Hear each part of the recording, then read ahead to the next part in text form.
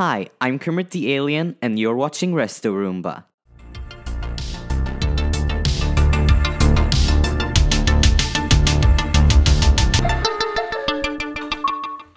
Happy New Year, everyone! I wish you all a great 2022. In this video, I'm not restoring a robot, but a glowing Christmas ornament from the 80s/90s that's kind of a legend. It hasn't been working for a few years now, and my grandma gave it to me to hopefully repair. But as I've seen, there's nothing that can be fixed. This ornament was based on incandescent bulbs, and the majority are burnt. Also, all of the connectors are falling apart because of old plastic. It is much harder nowadays to get your hands on incandescent bulbs, and they are not too reliable, but I wanted to maintain the look of them. In this video, you're all gonna see how I managed to simulate classic bulbs using LEDs. First of all, I need to remove the old wiring as well as the bulbs and give everything a good clean. The remaining plastic could use some retro brighting, so I do just that.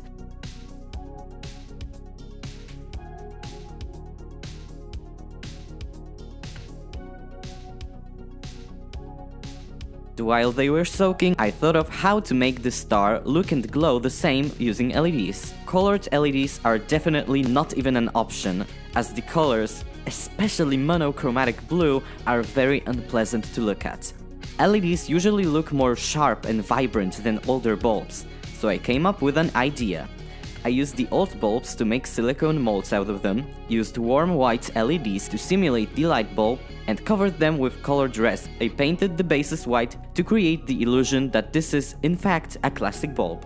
I cut off 6 lights to make molds with, each one in different colors so I can later have a reference when mixing the epoxy resin. Note that the clear bulbs were not originally in the star. My grandmother replaced them because she ran out of cold ones.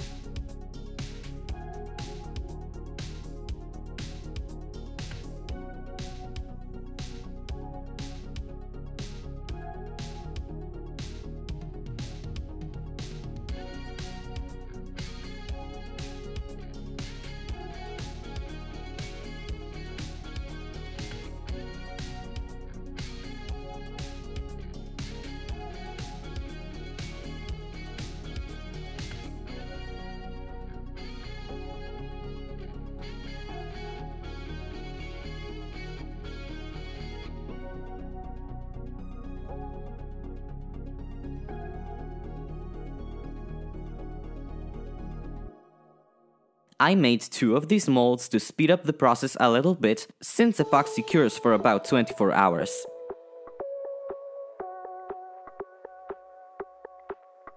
To prepare my LEDs and make sure they work before I cover everything, I soldered resistors and wires to them.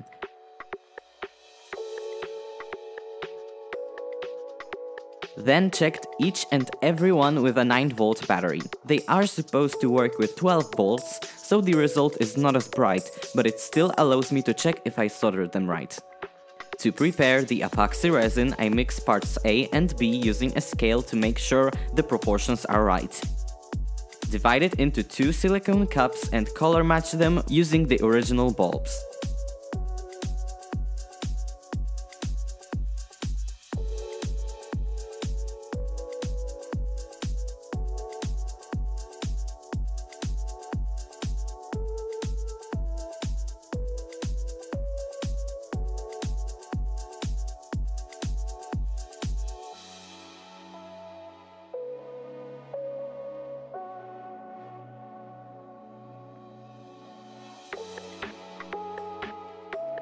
I pour the resin halfway into the molds and dunk my LEDs into them. To finish it off, I wait for my resin to harden and mix more epoxy, this time in white, and fill the molds completely.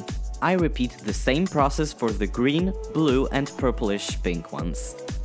When I completed all my resin pours, I painted over the LEDs using the transparent pigment mixed with gloss varnish to cover up the clear gap between the LED and the resin. I painted the bases matte white and checked every light to confirm everything works.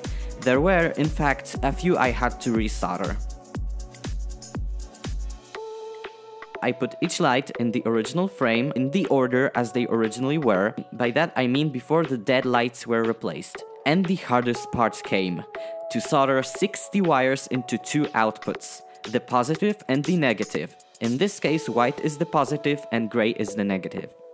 I checked if my circuit works once again with a 9-volt battery, and I was shocked. This thing looks exactly like the original did. Now to finish it off, I bought this power brick that gives out 12 volts on output. Cut off the connector and measure its wires to make sure that the red wire is in fact positive, as sometimes it can vary. Then extended the wires with black and purple since it was too short.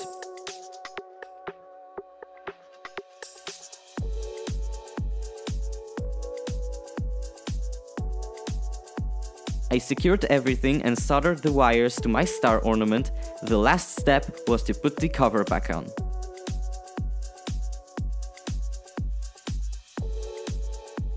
And it works! After about 10 years of inactivity, this ornament finally works again. And I hope it lasts for another decade, if not longer. Because it is LED based, it also uses much less power, so I would rank this as a win-win situation. I hope you enjoyed this kind of off-topic video, and I hope to see you guys soon. If you liked what you saw, please like and subscribe. Kermit the Alien signing out, peace.